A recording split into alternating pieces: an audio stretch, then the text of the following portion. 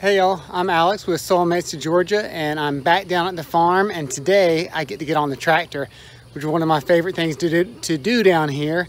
Cleaning up some of the overgrowth in the pastures. We've had a decent amount of rain after having a really dry few weeks last month. The rain started catching and everything just exploded in a great way. So some of that is some weeds I need to get out, and I'll show you some footage. I just took the drone over the pasture I'm about to mow now, and you can see all of the thistle coming up, and it's just nasty for the cows. Cows don't eat it, and it doesn't look good, so it's taking up grazing space. So I'm going to run the tractor around here. I don't know if I'm going to have the skill to drive the tractor and do the drone at the same time, so we'll see what happens there. And then I'm going to do another pasture in the bottoms where I have a little bit more space to operate, so maybe I'll get some footage down there. But stick around, this ought to be fun, at least for me. This pasture is right behind the house, and all this little green stuff is dog fennel. It looks like little miniature Christmas trees coming up almost, but it gets a couple of feet tall. And then the big stuff with the flowers on top is thistle, and that's a lot more noticeable, but cows don't like to eat either one of them, so my goal was just to get rid of it. Well, after I said I was going to send the drone up and I got that first little footage, I took it down, got a couple of laps done mowing, tried to take the drone back up, and there was an error on it and I couldn't get it fixed, and decided not to just like turn off the tractor and do all that until I finished this field. So I went ahead and knocked it out. You can see how much better it looks now. It's really pretty now. I didn't go out and get the edges. I really was only going for the areas that had the thistle really high. So I was able to get that done and leave most of the grass really for the cows. I didn't want to take it down low. I just wanted to get the thistle out of the way. Now I've got the drone fixed. I took a minute to go inside and fix it, and I'm gonna head to another pasture, see if I can get it to work there. Now I'm in the bottoms, and this is just covered with dog fennel. Not a lot of thistle down here, but for some reason this side of the tree line has more than the other side, and the creek's over here on the right. But I'm just mowing as close as I can without taking too much risk of actually hitting the fence.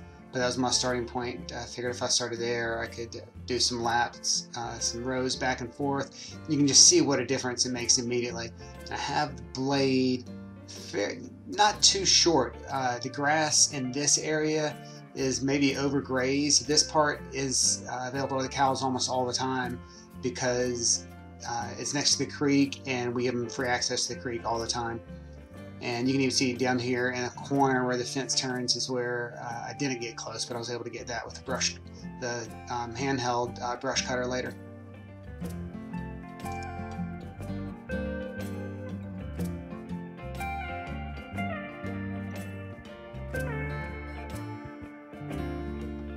I was thinking about it when I was out there of why I said I like being on the tractor so much, but it's just so peaceful being out there, and there's also an instant gratification because you can see immediately what an impact you've had on the pasture. And so it's that combination of just being out there, no distractions, no phone or computer or TV or anything, just out there in nature, and immediately seeing the impact. So it's just a refreshing way to do it. And here's just the view from the back. You can see this mower. This is a Bush Hog brand of mower, and it has two wheels. It's an 8-foot Bush Hog, and it lines up pretty closely with the tires. So it makes it a lot easier to be able to see where I need to mow, because I can just follow the old tire track on one side, and you can see kind of here where I'm just going just on the outside of where I mowed before, and I know the mower lines up right along that line there. For those who aren't as familiar with tractors and having a 3-point hitch mower on the back, I want to point out it looks like it's on the nose of the tractor basically. There's two weights that we put on there. They're both really heavy, but that is a counterbalance to the mower, because even though there are two wheels in the back, when we lift it, it would make the tractor kind of do a wheelie, which is definitely not fun to feel when you're out there. But that gives it the balance to make everything a lot smoother.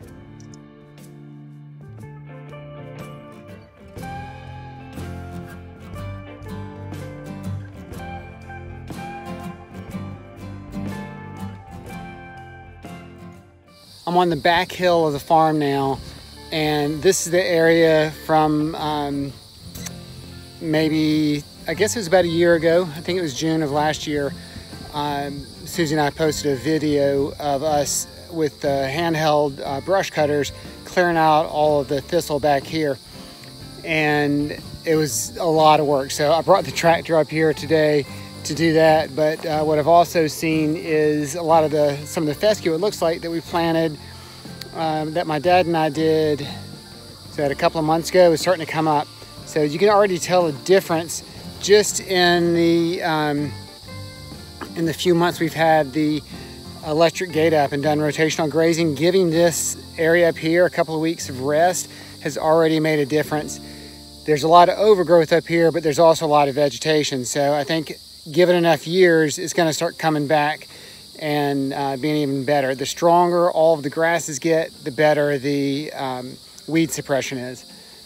Some of the stuff that we would consider weeds for a lawn at your home, like Johnson grass, is actually good for cows. So that's good stuff, and it grows like a weed. But then there's also stuff, let's see if I can do this. This is a thorn bush here, briar. I think it's a multifloral rose. Somebody can correct me if I'm wrong, but we always called them briars because they have stickers on them and they hurt. And they are very invasive. I'm gonna flip the camera around in a second and show you what I'm about to mow. Luckily, I think I'm getting it a little bit earlier than we did last year, or maybe just the vegetation's better, so it's not as much of a problem. But here, let me just flip the camera. There's a better shot of the roses or the briars or multifloral rose, whatever it is. But it starts off just kind of small like that, and then it spreads and spreads and spreads. And the only way I've heard to get rid of it is either spray it with chemicals or come out and dig it by hand, or have goats or sheep. And we don't have goats or sheep, and we try not to spray very often. And this is the thistle. This is what I mean mowing. I'll get some of the thorns, some of the briars out of here. That multifloral rose. That thistle is a beast. You can see my shadow's getting long. It's getting late in the day, so I need to kind of get to it. But there is some grass coming up, which is good. So I'm happy about that.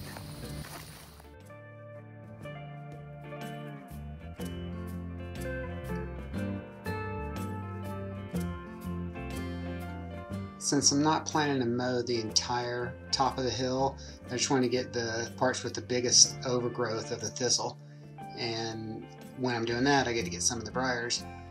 But I decided to start with kind of a loop on the outside, and that gives me kind of a perimeter that I'll know to follow and gives me a stopping point.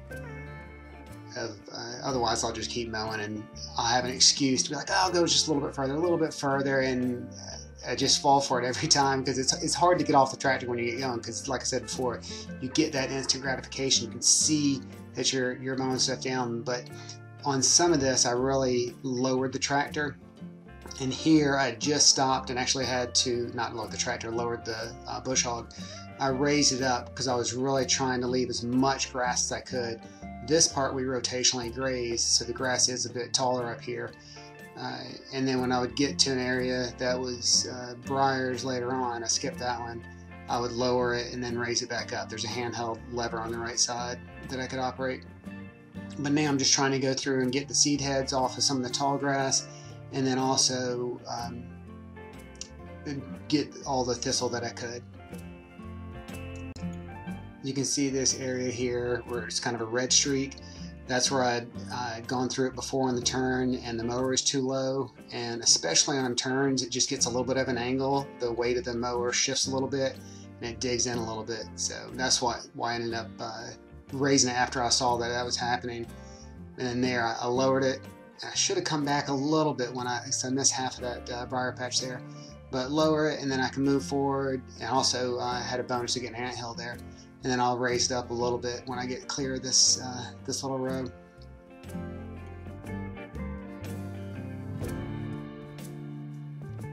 I don't know if you can tell us much on camera, but this area is a lot thicker grass than when I was mowing in the bottoms. So it does look like that end-of-fight free fescue that my dad and I put out came up pretty good. It's thicker, and so maybe that's why the briars and the thistle hasn't come up as bad this year, although it's bad enough. But you can see, here's a good example of how thick it was in some areas. You can see just going over, I'm riding on my right wheel over there. It's pretty much lined up with the row before, and then it gives me that clear path to follow, and it just eats it up. And you can see in some of these scenes that the seed heads are a little bit too mature because I hit it and it's just spreading more seed around. But after this mowing, about this time of year, they don't seem to come back. So that's why I end up doing this in June. I get it late enough that they've come up, but they're just not coming back. And there, you can see the red streaks in here. The mower is a little bit lower, but it's also hitting ant hills. So it's dragging those, spreading them out. They'll come back, but it knocks them down for a little bit.